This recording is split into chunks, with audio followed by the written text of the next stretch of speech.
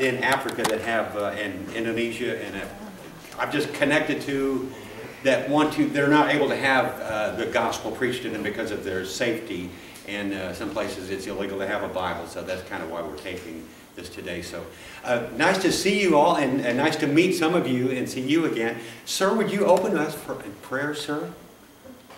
Father, we just thank you for this church. Father, I thank you that we can be here this morning. I pray that you'll be with the pastor as he brings your word to us. Father, anoint him. Father, speak to us through him. And we give you all the praise and glory in Jesus' name. Amen. Amen. Thank you, sir. If you would do a tradition that we don't always do, if you would stand for the reading of the word, Acts 2:37. Sorry. Acts 2, chapter 37. This will make sense in a little bit. Now, when they heard this, they were pricked in their hearts. That means they were convicted in their hearts, and said unto Peter and to the rest of the apostles, Men and brethren, what shall we do? Thank you. That was short. You can be seated. Thank you. May God bless the reading of the word. The key is to get people to that point of saying, what should we do? Amen. Did you know that, and I like what Bruce and several of us in the community are doing, and I've not been able to participate lately because of my wife's health, and that the fact that we are joining together several denominations with one purpose, and that is to glorify God and bring people into the kingdom and to point them to the Savior. There's a way to do that, and for years I was doing it the wrong way. And let me explain it for you. Did you know that 73% of people that don't go to church have never been asked? That is a travesty that we're trying to fix. We're trying to address that issue. They'll never come if they've never asked. And some of you have asked people. And that to me is one of those amazing things that shows that the Spirit of God puts on your heart to rescue the perishing. The reason I say that is because today 150,000 people will die today. That means 6,000 people will die by the time I'm finished speaking. In the last minute, there were 100 people that died. Now think of this. Here's the world. 10 out of 10 die. The statistics on death are pretty impressive. Okay? And it's incredible. Only 30% roughly of the world's population are Christian. So today, 105,000 people are going to go to hell because they've not heard the gospel. Oh. They've not heard the gospel of repentance and faith. And I'm going to explain to you how you can witness to somebody without even memorizing Scripture and tell them, point them to the fact that says, what must I do to be saved? That's what I want to reach people and make them reach that point. And let me tell you why. In modern evangelism, we've kind of made it like, well, we want to bring you to the church so we can support your family, or we can have a workshop on this, or we can do certain things for you to improve. We've got activities that you can join. But we're bringing them for the wrong reasons in many cases. Because, and I'll explain that to you. Psalm 19 verse 7 is I've read this many times until it finally rang a bell. It is the way that the Apostle Paul witnessed to people. It's the way that Jesus witnessed to people. Peter. It's the way that they used, the method of evangelism that they used was a very effective one. And it takes advantage of something that the law is kind of a schoolmaster. It points us to Christ. It shows us the impossibility of being saved by keeping the law. Now, we're not saying the law is going to save anybody, but the law directs the person to the need. It points them to the cross. Show them the wrath of God without belief in Christ, and hopefully they'll run to the cross. And that's the whole idea. Psalm 19 verse 7 It asks the question, and I'm late, sorry about that. Psalm 19, verse 7. The law of the Lord is perfect. We know that's true. We are not perfect. The law of the Lord is perfect, converting the soul. That first part, the word converting is an interesting word. It is like a resurrection, a restoration. It's a regeneration. It's like if I restored a new car in my car. It is like I put a new engine in it. What the law does, it converts the soul. Now, the Holy Spirit does that, conversion. But what it is, like, for example, if you went to the doctor and the doctor came out to you before he even examined you, and he goes, here's your prescription. I want you to take this 3 times a day, come back in a week. They're not going to likely take the prescription that says, I feel fine. There is nothing wrong with me. But now, using the law of God, the 10 Commandments, I'm going to take him to, here's your x-rays. And here's the results of your blood test. You're going to die. If I don't see them first seeing that they need the cure of Christ and the blood of the Lamb, they're never going to run to the cross. Unless they know that they are separated. Isaiah 59:2 says, right now you're separated from God. Jack and I used a very interesting way when we talked to Michael, I think it was, and this is a year ago or more. We went out there and asked him, would you consider yourself to be a good person? Guess what? About 95 to 98% people are going to say, yeah, I'm a pretty good person.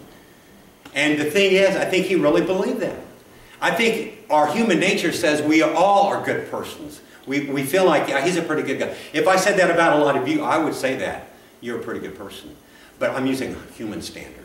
When the truth is, and we try to communicate that to Mike, the law of God says none are good. There's not even one. None does good. None seeks after God even. And Romans 3:23, we all fall short of God's glory. So he still thought he was a pretty good person. So we tried to do this. Said, have you ever told a lie? Oh yeah, he's told a lie before. What would that make you? Now some of you have heard this before, and I apologize. Some of you have never heard it before. And this is kind of amazing because it's a little difficult to do. So you might want to throw yourself under the bus, so to speak. It says, well, so have I. It says, what does that make you? Some of them will say a liar. They'll confess it. And says, and some will say a stealer. And I'm saying, I'm not talking about Pittsburgh. No, this is not, I'm not a Steeler fan. If you're stealing something, for example, you are a thief. If you've ever looked at a woman or a man with lust in your heart, Jesus said that's the same as adultery. So, you still consider yourself a pretty good person. If they still resist that, law to the proud, grace to the humble. You know what Jesus, when the young rich ruler came to Jesus, he said, what must I do? That was the first problem. You can't do anything. You can't do anything to save yourself.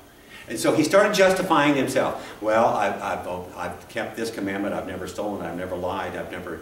And probably the truth is he probably had broken them all since he got out of bed this morning. Because that's our nature. Our human nature. Our hearts are wicked and evil. Jeremiah 17:9 says, who can know it? It's so desperately wicked. And I say my own too. So now I tell the guy, you've admitted to me, Mike, that you're a lying, thieving, and in fact he was a blasphemer at heart because he blasphemed kind of with us without knowing it. Adulterer of heart. Do you still consider yourself a pretty good person? Because yeah, I'm a really great person, not just a good person. I says, well, then you're going to break the law, and you're going to go before a real judge, and you're going to tell the judge, Your Honor, I'm a pretty good person. It says, yeah, I can see by your behavior that now you seem to be good, but regardless, you've broken the law. Well, I will try to do better, and I'm sorry. It says, well, I hope you will do better, because you'll have time to think about it. You're guilty. You're going to jail. He cannot justify himself before a human court, neither can we justify ourselves before a heavenly court. We're all lawbreakers. So the point is, if we point the 10 Commandments, the 10 canons of the law, and make them duck and make them flee from the wrath of God, until they see the wrath of God as relevant, they're never going to see the mercy is important. They will not understand that they have the wrath of God abiding on them. Jesus said in John 3:36, He says, whoever does not believe in me has the wrath of God abiding on them. Instead, we go out and tell people the gospel that says, you know, Jesus loves you. God loves you. Come as you are. You're fine just as you are. But the Bible says, in contrary to that, none of us are good. Jesus said that, and Paul said in Romans 5:8 that we're enemies. He died for us while we were still enemies, and we were wicked sinners.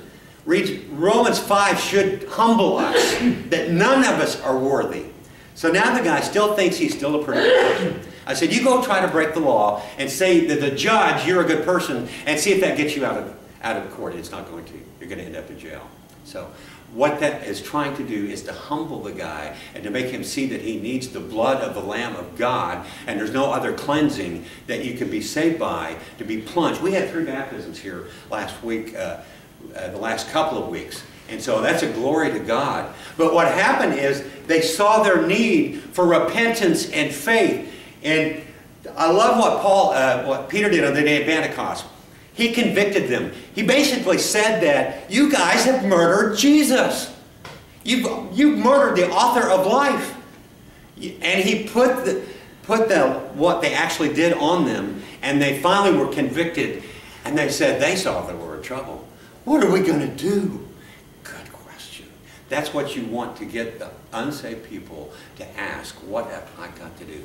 Michael never did quite get to that point. He still thought he was a pretty good person.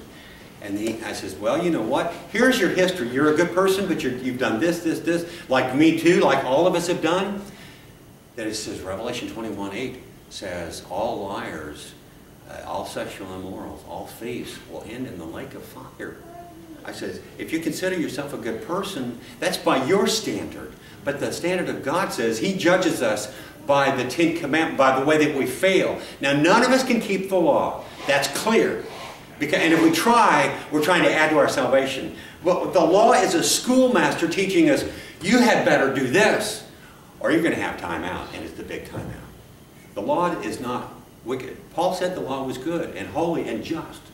Not that we can keep the law to be saved, but it points people to the need for the Savior. It's like if you're running through a 15-mile-per-hour speed limit, and you went through and you're going 55 miles per hour, and you didn't see the sign, and they said, you know what, they pulled you over. You just sped through a speed limit sign at school for the blind at 15 miles per hour, and you broke the law. If the guy did not see the sign, he would have never known he'd broken the law. All lawbreakers at heart.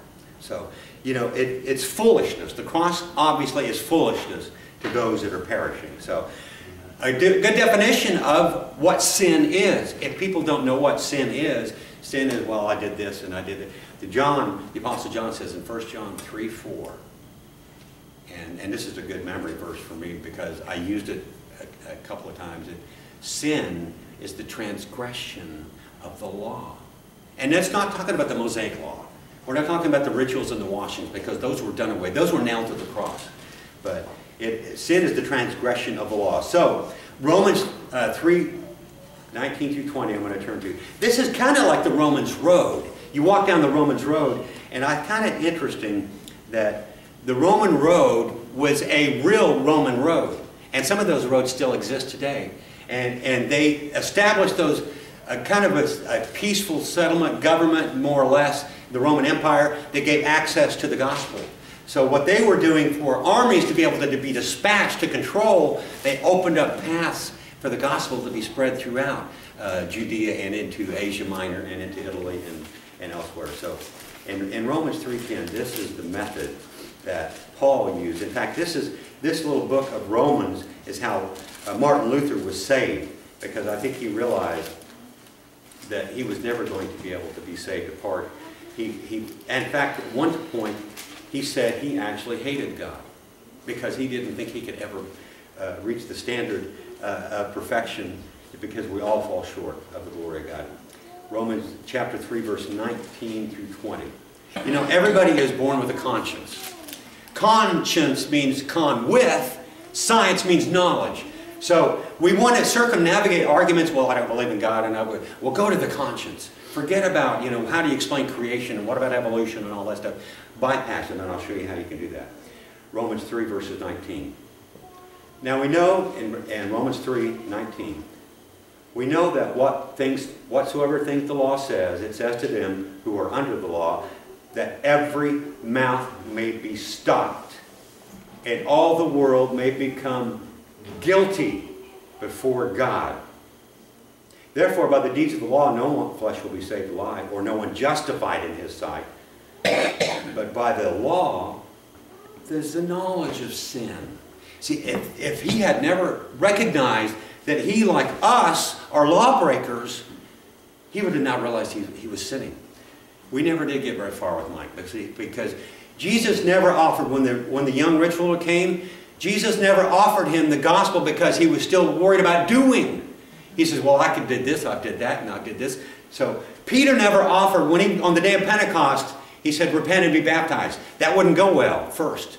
He first had to humble them and make them see the need, the conviction that they fall short of the glory of God. Romans 7:7 says, Paul says, he had not known sin except by the law. You know, Michael was a good guy. He seemed like he was a pretty nice guy. But then we found out more about him, and he had no knowledge of the sin. He did not know what sin was, and it's the breaking of God's law.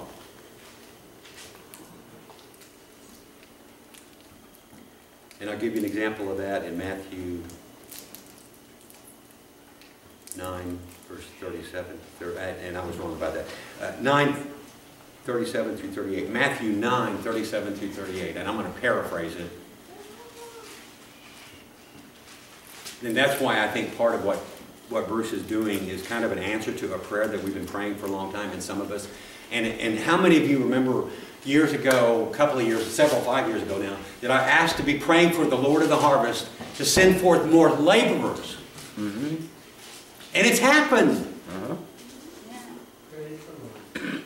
Jesus said in Matthew 9:37 through 38, pray to the Lord of the harvest, for the harvest is plentiful, but laborers are so few. I paraphrase that a little bit, but I know some of you here have been out in the labor fields. You've been harvesting, working with the court system, with juvenile offenders. Some of you have been writing prisoners. Some of you have been bringing people to Christ. Some of you have been prayer walking and trying to reach Christ and try to. So the idea here is we still need to continue to pray to the Lord of the harvest to bring in more laborers, because I still feel. And the harvest field out there is, you guys went all the way into Central County into Peck, didn't you, on your prayer walks? You went all over, you know, in a circumference around Mulvane. They are participating in the harvest because, you know, prayer comes, it's vital before you do any evangelism, because that is key to any evangelism at all. In fact, 3 days ago, they had a fire just was it east of Belle Plaine, about 1.5 miles. And then they had another fire about 1/4 mile east. Interesting analogy. The house was on fire. It was an older house, no smoke alarms. A neighbor pounded on his door, saw smoke early in the morning, took a walk. He normally is not up, he couldn't sleep, he got up and walked, you know, walked his dog, and he saw smoke was on the fire. And he pounded on the door. Saved the guy's life. The analogy is people, without warning them, there is a fire coming. And it's a big fire. And if we're not knocking on doors, not necessarily, or knocking on people's hearts, we're not warning them about the fire, because it is a little bit difficult to go up to somebody, cold call, you don't know anybody, you know, and witness to them and share the gospel about Christ and ask them, would you consider yourself a good person? Because what that does, it points them to its self-righteousness. And until I knock down that self-righteousness, or the Holy Spirit convicts them, they're never going to come to faith. Think of it this way. And this is a true story, which I thought about George too. A guy was walking his dog and he saw a house on fire downstairs, and he knew he went and he thought, well, you know what, that's none of my business. You know, I really need to pay to whatever people want to do is up to them.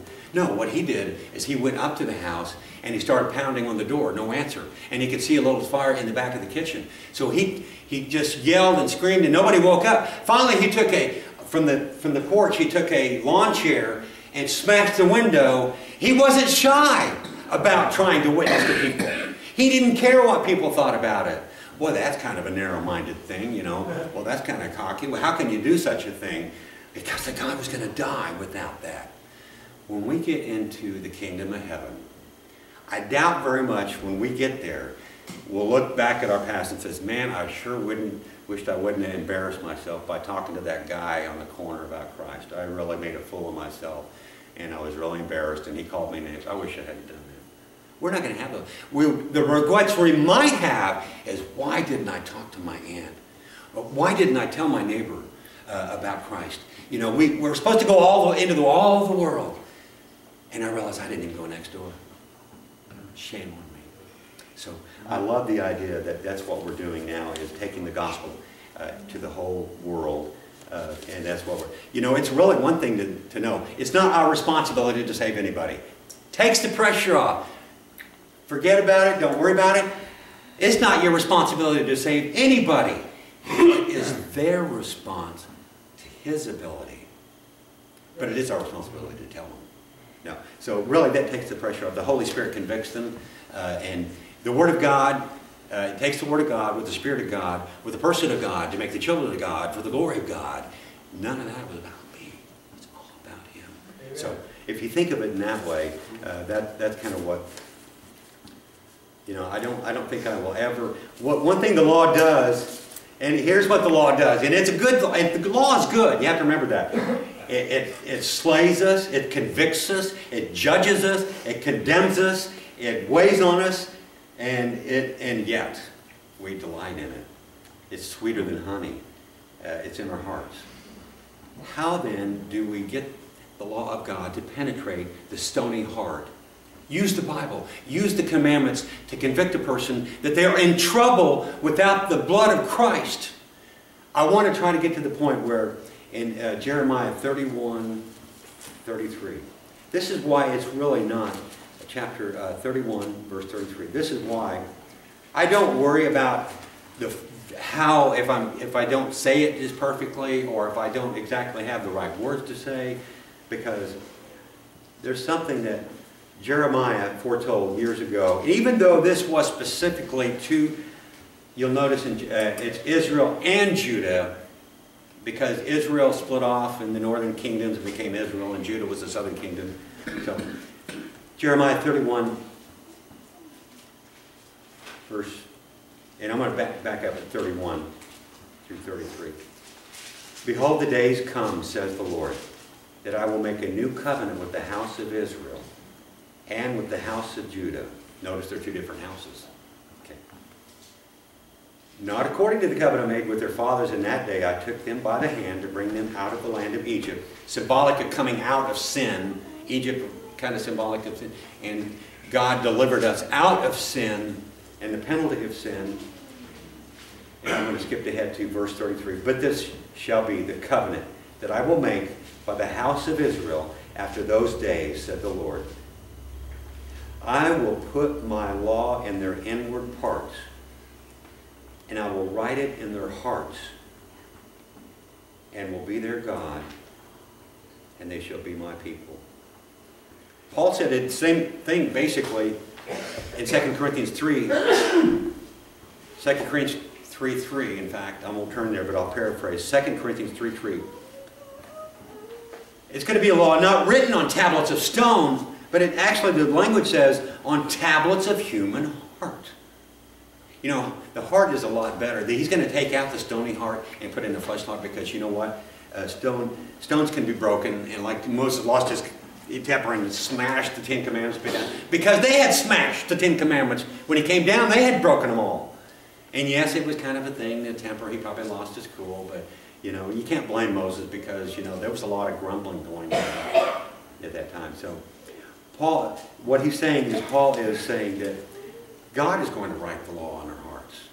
Just expose them to the law. Expose them to the need for Christ, for grace. No one's saved by the works of the law. But the law points us to our need for Christ. You know, interesting, I find that the largest chapter in the Bible, I would have thought it would have been about grace or the gospel or Calvary or something like that. Psalm 119, the longest chapter in the verse, and the central chapter is about the law. Psalm 119, I won't turn to it and read it because that's going to be 197 verses, and I won't try that.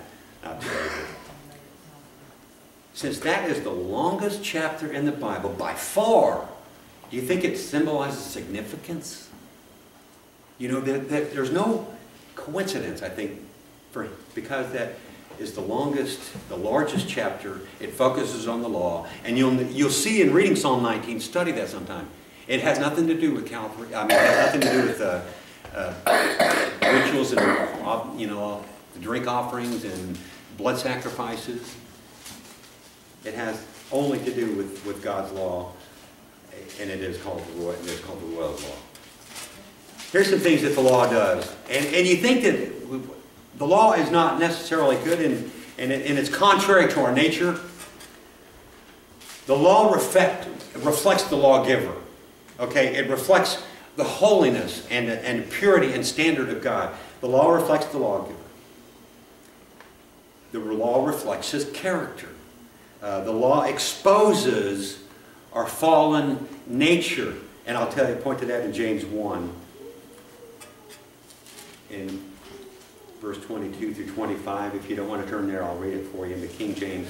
James 1, 22 through 25.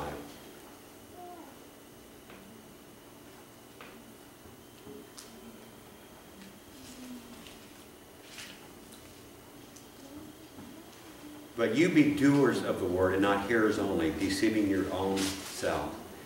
For if any be a hearer of the word and not a doer of the word, he's like a man beholding his natural face in a glass mirror. In other words, you've got an image and you left the mirror and you forgot all of it, what was in the mirror. You forgot about it. For he beholds himself and goes straight away forgets what manner of man he was. But whoever looks into the perfect law of liberty and continues therein, he being not a forgetful hearer, but a doer of the work, this man shall be blessed in his deeds or in his doing. I like the idea of doing, trying to, not that you're saved by doing the law, but it is a mirror. The law points to us. You know, it's not going to shave you. It's going to tell you you need to do something. It makes you show how short you fall of God's glory. Yes. It's a mirror to us and to our nature. And in the next verse, chapters, you know, doing something, saying something is really easy. I've said it before. Love is a verb.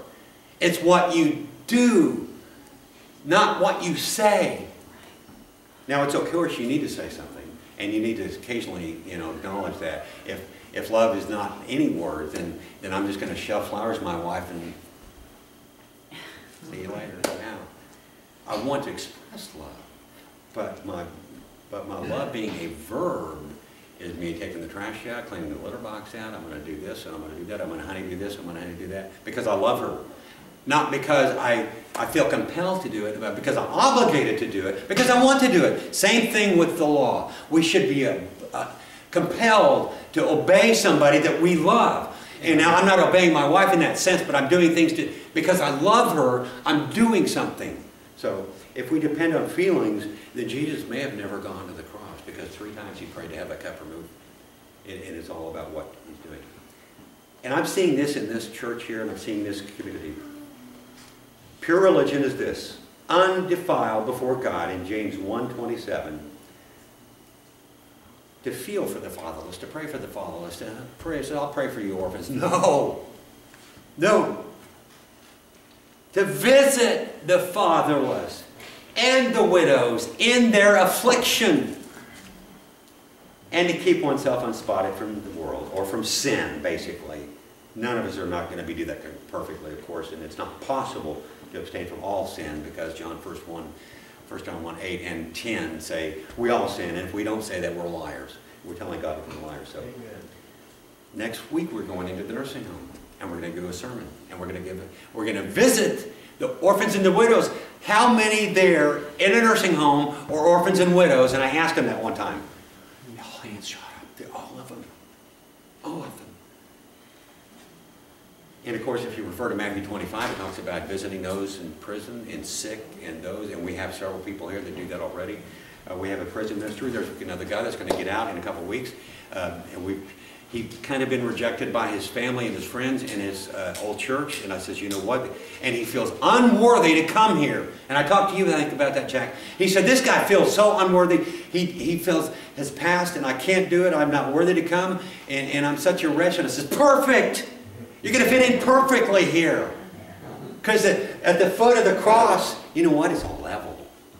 And nobody stands up. It's all level. And we're all, if you took measurements, we'd all be the same. So you're welcome. The fact that you told me that makes you think you're going to be perfect here. Because you're joining other train wrecks and wretches that have overcome by the blood of the Lamb, by no means perfect, but none of us are worthy, my friend. If it was the only place for worthy people, this building would be empty. Amen. So that's another part of pure religion. We're reaching out to prisoners. You know, the guy in Winfield wants to come. He wants to move here to Mulvane so he can be in the church. I says, no, don't follow the church. But he says he's not. He's not following a person or anything like that. But he's following what he's seeing people do. And it's not about me. I got nothing to brag about. Oh, Jack, you're so sweet. No, let me act like the moon. I'm reflecting the glory of God. Amen. I've got a dark side. We've all got a dark side. And really, the whole moon is dark. It's just the sun lights it up. So the glory goes to the... So I'm trying to remind him and keep myself humble and before God that I'm no better than anybody else. I've told Jack that. I've told the other Jack that. We have a third Jack here. Maybe not yet, but it could happen. But it's interesting. But so I want him to realize that none of us are good. So the law reflects the caregiver, the lawgiver. It reflects his character, moral purity. It exposes our fallen nature. But it also lights the lamp. It lights the path. Psalm 119, 105 says, the law lights our path. It's a lighted path. And not only lights the path, but shines upon our feet. So now we can know where we're going because it gives us an opportunity. It's like being in a movie theater and it's those little lights that you see in the aisle. That's the law of God. Now how can it not be good? It is good. It is not that we keep it that makes us good because none of us are good. But it points us to that. Law converts to stony hearts. We've already read that. Psalm 19:7. Again, the law converts. The word converts is, like I said earlier, it is like a regeneration. It's like Lazarus was regenerated by Jesus saying, Lazarus, come forth. That's the picture of regeneration of what the law of God did, what it does with the Spirit of God and the law of God, the Word of God and children of God. By a person of God makes the children of God, so that it's all ties together. The law shows us what pleases God. You know, we obey God not because we're going to obey or we're going to burn, but because we love Him. We want to be an obedient. God is love, yes, but God is holy and righteous and just and pure and demands that we repent and turn to Christ. That's why Paul finally humbled the crowd enough to where they said, what are we going to do? We're in trouble. That's what you want them to do first, because when I was sitting in a prison cell years ago, I'm thinking, what am I going to do? I'm going to get out. I'm not going to have any money. They're going to give me a new suit. They're going to give me $10, and it's up to $20 now, I think it is, or whatever it is. And it says, what am I going to do? God had to humble me, put me on my face behind bars after such a wretch. I said, what am I going to do? Jesus is probably thinking, finally he asked the right question. I was waiting for that. How much further can you go than a jail cell and concrete, no privacy, all freedom's gone? Can I get you any more humble now, Jack? Will you finally look up? I'm as low as I can go. There's only one way to look up. They had to humble me. And that's what we tried to do to Mike. Mike kept justifying himself, but they said that Romans 3:10 and 19 and 20 says, no man is justified by their words or what their deeds or their works. So I'm still in James. I'm going to turn to 8 through 13. And actually, I'm going to go to verse 10. I beg your pardon. James 2, verse 10. Now, you can carry the law too far because you can live by the law, because it's like Jesus plus works equals nothing. Okay, be careful, because that's what I have tried to do. When I went through this, I thought, I'm a lawbreaker like everybody else, but James 2, verse 10 says, whoever shall keep the whole law, yet offend in one point, you're guilty of it all. So I don't want you to think to go from one ditch to the other, like, the law doesn't save us, and we're free from the law, but, we don't want to go to two extremes to try to keep the law to be just because. And here is the law. Here is the law that we're talking about hearing in the New Testament. It never refers to the Mosaic law unless it specifically says that by Paul. When you hear the law, that's what this is talking about. What is it? For he, in James 2, verse 11, for he that says, do not commit adultery, said also, do not kill. But if you commit no adultery, now if thou commit no adultery, yet if you still kill, you're still a transgressor of the law. That's interesting, because that's what the Apostle John says. Sin is the transgression of the law. It's like transgressing over past. Transgress is going to mean to go past or beyond what is supposed to be there. The laws are borders. We have guardrails and highways that we want to keep in one ditch from the other. And they're not there to harm us. They're there to hurt us. It's like, keep these, or else no, keep these and don't hurt yourself. That's the intent. That's the moral intent of the law. Because it's just like, for example, if we had no rules at our home when my children were growing up, well, Daddy's love, Dad's love, he loves, whatever you want. No, that's not love. That's indifference. That's apathy. The opposite of love is not hate, it's apathy. It's like, I don't care, whatever you want to do. That is opposite of love. You cannot have discipline without love. So that's kind of what he's saying in there, that the law is actually also a shield. The law is a teacher. In Galatians 3:24, I think, Galatians 3:24, the law is a teacher. It shows us for the sin. And you know what? God loves his law. We got to love God. And if we love God, we're going to love his law. If you look at Romans 13, we were talking about this earlier. It's funny how this stuff comes out. The law restrains evil in society. So there's nothing wrong with the law. It's society, and it's me, and it's my heart. God's law restrains evil. God's law reflects sin. Like here's the x-ray. You can't see into my heart, but if you could, it would be desperately wicked and evil. And now he's given me a new heart, and it's a heart that is bent toward serving him and witnessing to him and loving him. Paul said it is holy, it is just, it is good, it is just the opposite of me. And it's just the opposite of all of us. So God's law lights the way, and man's law, not so much, but it is in alignment many times with the law of God. I find that interesting that it does. So it restrains evil, and it also is part of the gospel presentation. And I think, I'm trying to give you one last example here in Matthew 19, and I'm probably going to end up closing here because I went a little fast, and if I go fast, I really apologize about that. What I have discovered, though, is the law, the conviction of sin, the need for repentance and the blood of the Lamb, and sanctification and holiness and confession of sin. That gospel is buried under a lot of seeker-sensitive, pew-filling, man-pleasing strategies and excuses, and I was there too. I thought my duty was to just love unconditionally, and that is part of our love. But part of the love is speaking the truth.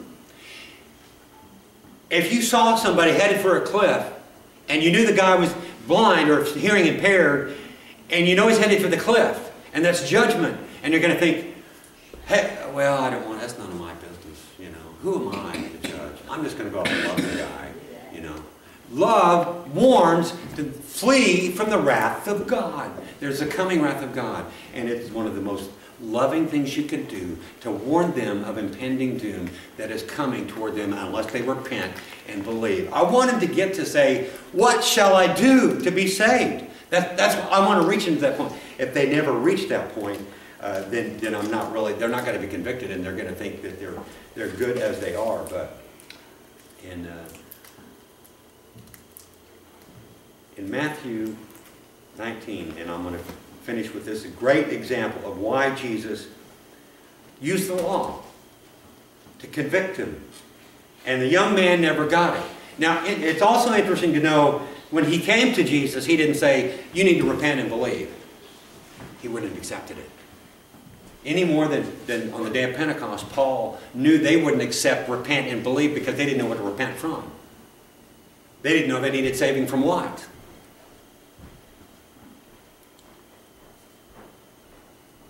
Matthew 19, verse 16. Here's an indication this young man did not really know who Jesus was.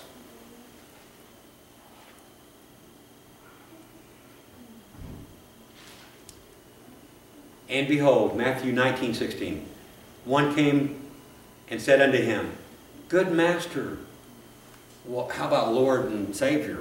I mean, the Messiah. He didn't know who he was. So this will explain why Jesus said this. What good thing shall I do that I may have eternal life? I want people to ask. That's a great question. I always say, but ask that. Jesus knew his heart. He thought, what must I do? Ain't nothing you can do to be saved. Here's the universal symbol of what you can do for be saved. Zero. Okay, you can do nothing. Because Christianity, all other religions, all other beliefs in the world except for Christianity are do, and do, and do, and do. Jesus, done. Stop the do, done is what I want.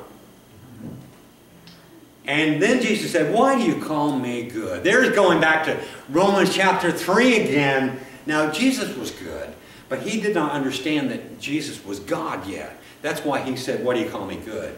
People say, well, this proves that, he was not really a man. He was a man, part God. He was a prophet. No. He's answering the man because he thought he was just master. He's a master. Hi, teacher. When I taught in the public schools, they say, hi, teacher. I got a name. Well, you can use my name. It's okay. So that's what, he did not really realize who Jesus was. And he said unto him, why do you call me good? There is none good. Hey, Paul robbed that quote, didn't he? Plagiarist? No, I'm kidding. That's biblical. That's in the Old Testament. I'm kidding. I don't want to be hard on Paul. Not you, Paul, but the Apostle Paul. The other, yeah. And he said unto him, then he said, none is good. No one. That is God. Okay, only God's good. But he's focused on doing. So the man, he goes, and I like how he says, if you want to enter eternal life, I do think there are three ways. He kind of is not saying this, but I would say, there's three ways to get to heaven. Live a perfect life? Oh, I can't do that. Die before age of accountability like in a baby? My time has passed. Or actually there's a fourth. Believe in the Son of God and you'll be saved. And there's another path. Miss Oprah Winfrey, many paths to God lady. And I'm sorry I'm throwing her under the bus. There's many paths to God. Sure there are. There's one that faces the judgment. The great white throne judgment. Yeah, there's many paths. But the one path you don't want to take. Stay away. Sorry, tangent there. If you want to enter eternal life, keep the commandments. All right, he finally said, now I can do something. I have something tangible that I can really do. Wait a second. Verse 18, he said, which? The guy's asking which ones. I thought you kept these. I thought you knew all these. You can't memorize them. Exodus 20, verses 1 through 18. Oh, come on, snap it up. Now, he said, which? I thought he was keeping them all.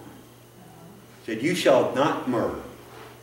There's identity of the law right there. He's talking about the Ten Commandments. You can't nail tablets of stone to a cross. Okay, those were not nailed to the cross. Those are written in stone by the finger of God. Papyrus, it disintegrates. The commandments are permanent. Okay, that's why I wanted to throw that in there, but that's why they were written by the finger of God in stone, permanent. You shall not murder. Jesus said, hating somebody in your heart is the same as murdering in your heart. Matthew chapter 5.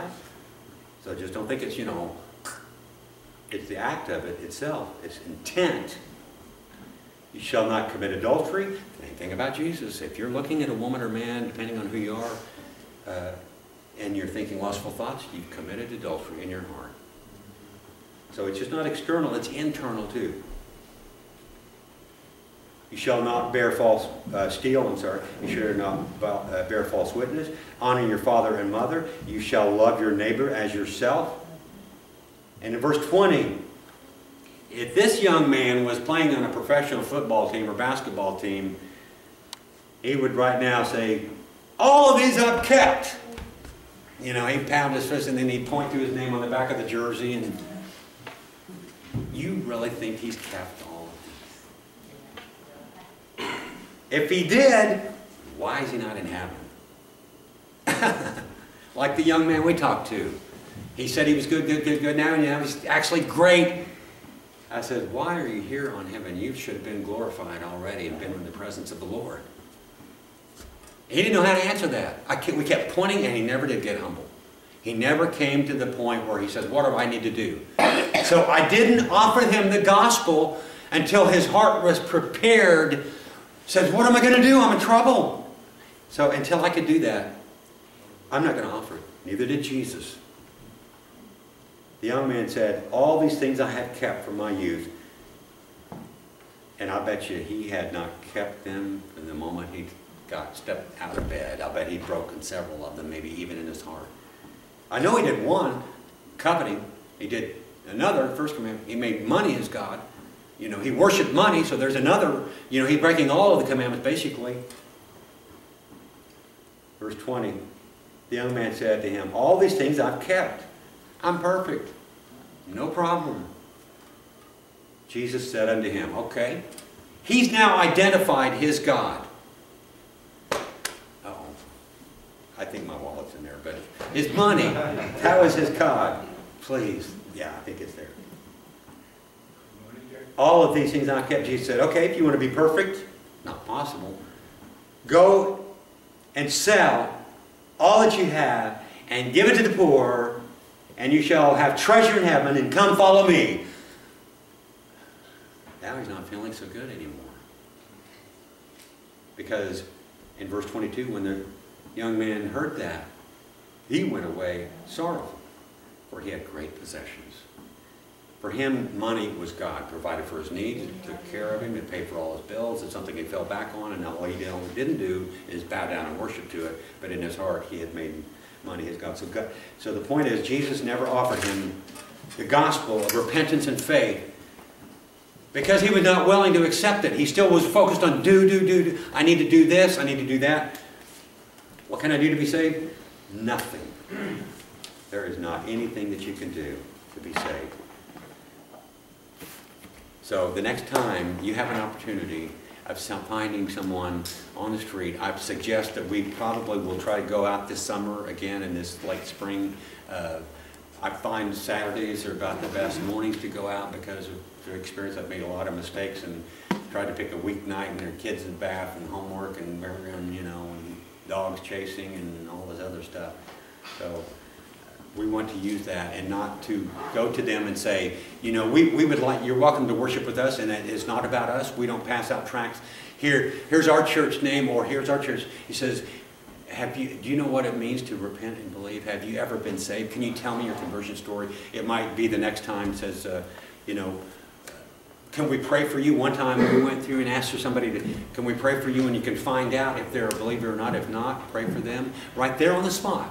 And pray for them and know that we care for them. So until the law humbles them and shows them that how far short they fall short of God's glorious, holy standard, they're never going to be humbled. And they're never going to say, what must I do to be saved?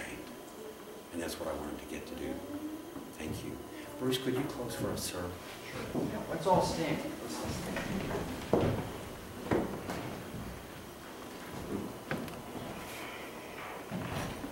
Lord Jesus, we've been blessed today just to be in your presence and to hear your message through Jack and what repentance is and what coming under conviction is and how that leads to life by what you've done on the cross. Lord, we do appreciate the law, as Jack has shared with us so well, that it is perfect and it is a guideline to you and the need of your mercy for us. Lord, thank you for just bringing the body of Christ together today from different denominations and to worship you and to be the body. We love you and ask for your mercy and your grace and your healing touch to be upon each of the people here today. That your love would penetrate and meet all needs that only you can meet. We thank you, Father, for that. In Jesus' name we pray. Amen. Thank you, sir.